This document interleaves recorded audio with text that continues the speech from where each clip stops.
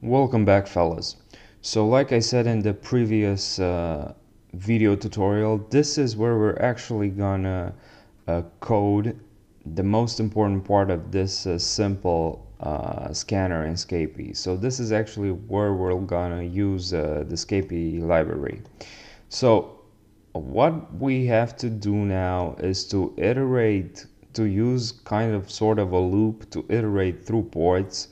So to iterate from the starting port to the end port and actually analyze send or craft a packet to send it to the destination address, to the remote host, and then once we get a response from them, analyze that response. And if that response has a certain characteristic, we're actually gonna print something to the terminal. So for that, we're gonna use a for loop, which I think is probably the most convenient. So we'll say for x, and x is gonna stand here for the port number. So for x in range, you can guess here, it's the start port to the end port. End port doesn't seem to have autocomplete. So for x in range, start port, end port, what we're gonna do is we're gonna create a packet. And to create a packet in Scapy, we use the IP class or method over here, and our destination is gonna be the target. So remember that you get the target from the first argument in the command line. So it's gonna be, let's say, Python Scapy looks like I can't write. Scapy scanner.py, and this is going to be our target. Let's say 192.168.0.3. So this is where this is the placeholder for the target. It is the second argument. So 0 is the first argument, which is the name of the file, and the second argument is the IP. So argv1. Remember that Python indexes starting at 0. So its destination, like I said, dst equals our target, and then how it works is that you actually have to specify over TCP, and the destination port is, can you fill in with the blanks here? So since we're iterating through multiple ports, the destination port is actually going to be the port at which we are iterating at that certain moment in the iteration. So D port is going to be X, and our flag, so our packet is going to have a S flag. That's how you specify SYN flags in Scapy.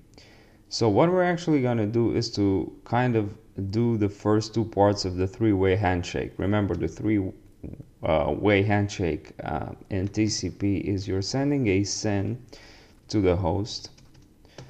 So for better understanding, you're sending a SYN to the host. The remote host replies with a SYN ACK, and then you reply with an ACK, and then you have your TCP connection established. So this is actually the three-way handshake. So our packet is going to have a SYN flag over here. All right, and now the response, and for the response we're going to use the SR1. So SR1 is send receive packets, and this is actually a variation of the SR, because Scapy has both SR and SR1. We can say SR and have all the arguments, or SR1, which is that the target is only going to respond, so it returns only the first answer as seen here.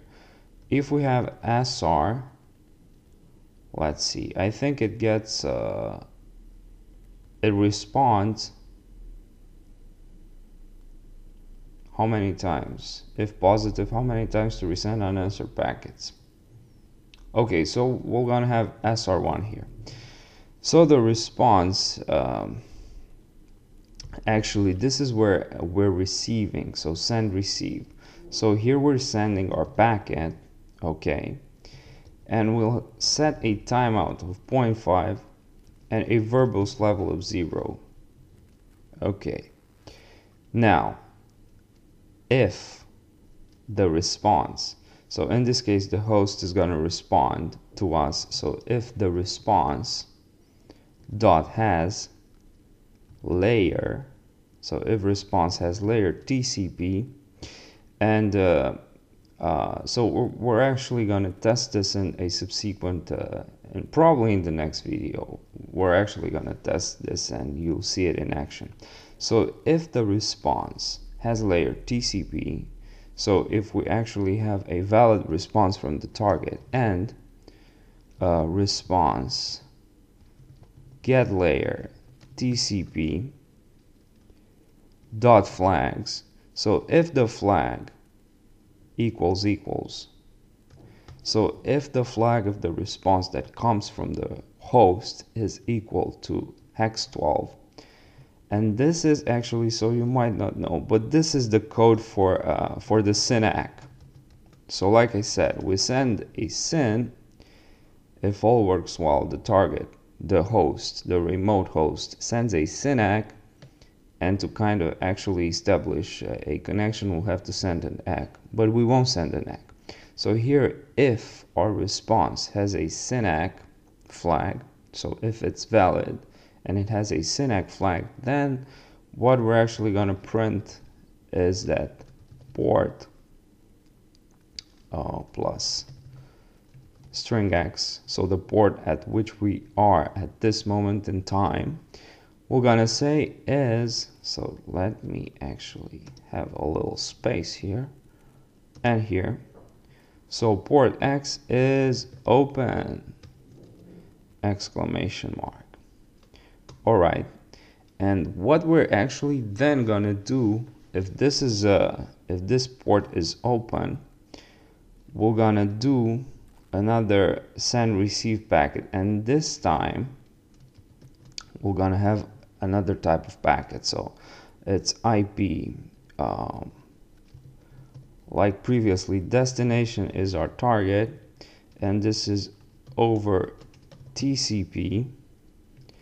D port is response as port. Okay, I assume this is the same thing as X, but I have to investigate it further. So D port is response as port, so is the response we get, the port and the response we get from the target. And what we're going to do here, so we're going to send a flag R. So R in Scapy stands for the RST packet in TCP, in networking actually. So RST, so we're actually going to send a reset packet so that we could quickly move on into sending the next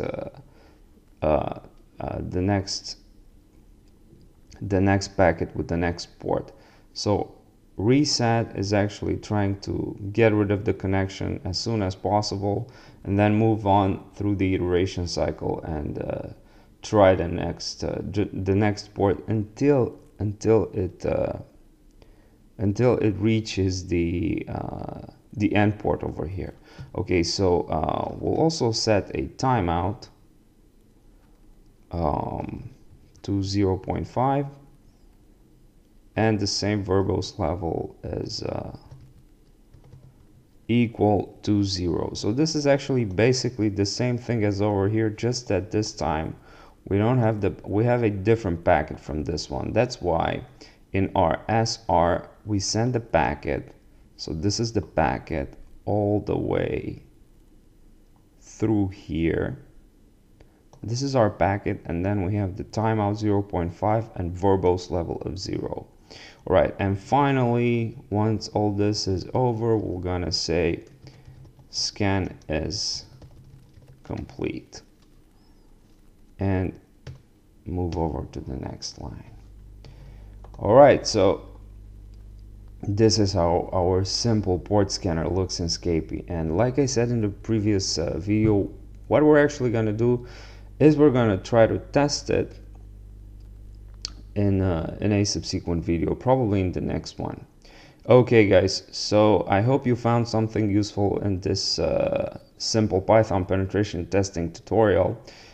If you did, please hit that like button and subscribe, because it really helps me a lot. It actually helps me understand that you really care about this and you really want me to keep on doing penetration testing videos with Python, which is one of the topics that I'm really interested at this moment.